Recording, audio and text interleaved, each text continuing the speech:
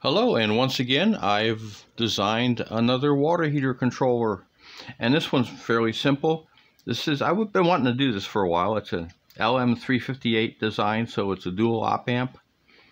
No special drivers. The only other thing we have in there is an LED. It's a green LED. That's about 1.9 volts. This design is for the chicken people, and possibly they have more interest in what I'm doing than solar people do. Solar people just think direct connect is the way to go, and it's simple and stupid, and that's what they are. So let's look at the waveform. Right now you can see it's 21 volts, and I can pump up the current here.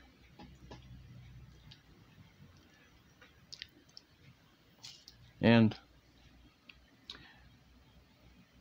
I'm at 2 amps right now going into it, and it's maintained the voltage. Let's look over here. And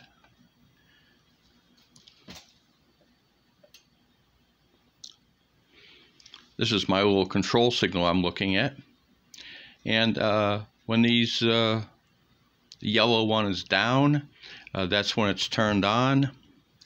So as you can see, it's very well behaved. This goes down, and you can see it starts at about 300 microseconds, and this differential up here is only about 1 volt. It says it right there. And look how well behaved that is. I'll tell you, this is a sweet design. It may be designed for a chicken heater, but this will work with any water heater. Just got to change the values of the capacitors and the FET for whatever is appropriate. So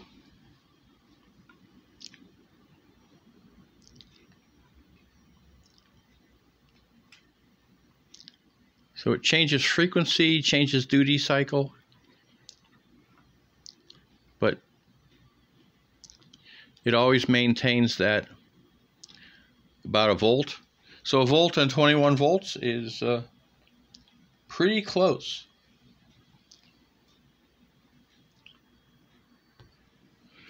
Well, those resistors got pretty hot. Where's my pen? Here it is. So, very simple. I come in with a 100K resistor, 10K, and that gives me about 2 volts at 21 volts. And you can see that this green LED is set up, and it gives you about 1.8, 1.9 volts. You could use a red LED. You got a Zener, you want to set that between 13 and 16 volts.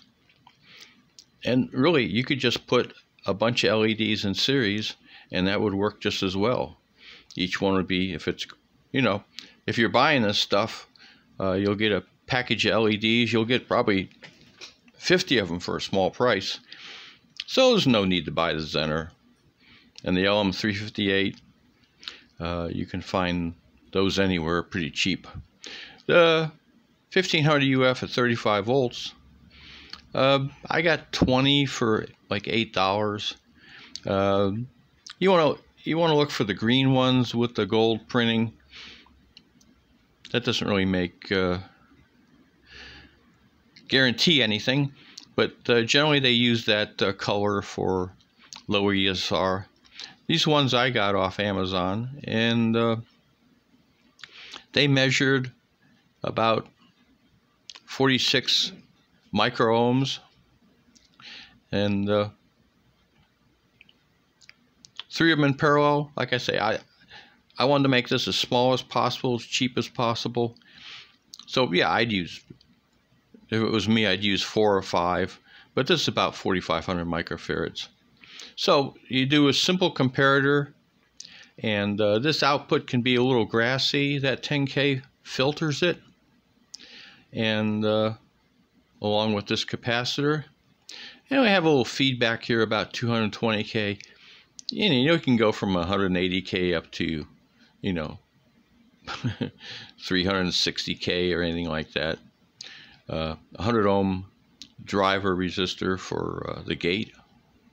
And just to guarantee a little 10K pull down, so the gate is never floating. You can use practically any diode for this. If you have a high frequency diode, that's better. Regular silicon diodes are always fast turning on. They're just slow turning off. But we don't do any fast switching here. And here's your water heater. And for a low voltage system, this works really well. And there's no reason that you couldn't redesign this. If you wanted to go with 100 volt capacitors, 150 volt capacitors, if you get at least 1,000 microfarads each, I try to get, I use 6,000 on my basic design. The more capacitance, the better. This resistor you'd have to increase, or you could just go and get one of those little switching power supplies that does 12 volts. Most of those work fine once you get above 40, 50 volts. I have one that operates down to like 17 volts. Really good. But yeah, that would allow you to hook it to anything without thinking about calculating out a resistor. But as I said, you just filter this input. This output can be a little noisy. I always like to use a delay. That's why you see the thing when it starts up, it's nothing, and then it starts up to a decent size. It's because of this time delay that you get here and there. And then you just provide a little voltage reference, 1.9 volts. You could add an extra diode in there, get a little higher. A lot of variations, but it's a very simple circuit. And this operates as like a Schmidt trigger a little bit to make sure it's a nice clean transition. But you saw that, and this is about as simple as you can get. Very cheap, common parts that are available anywhere. If you have an old PC power supply, there'll be an LM358 that's operating in the current sense amplifier. An old UPS would have a couple FETs that would be, they'll have an H bridge in the output if it's not a fully transformer or low frequency type. And those will be at least 10 amps, probably in the 20, 25 amp range. And you put 4 of them in parallel, plenty good for a water heater. They'll be at least 200 volts. So you could build this for almost nothing. Like I say, if you have a couple old pieces of electronics, old TVs or something like that, you can find these capacitors. You'll find 220 microfarads, 470. I did one once with it had about 15, 16 capacitors in it, just all in parallel. The more capacitors, the better, because that gets your ESR down. You don't want to give one big 4,000 microfarad, just a single cap. Most caps are only rated for about 1 amps. My big caps that I use on my controllers are rated at just 3 amps each. And that's average current. These won't be average, but you want something that's rated for current, so it has construction that's good enough for high current pulses, because you're always pulsing at the maximum current. The time may vary, but it's always the same high current that you would get. So like I say, someone ought to try this.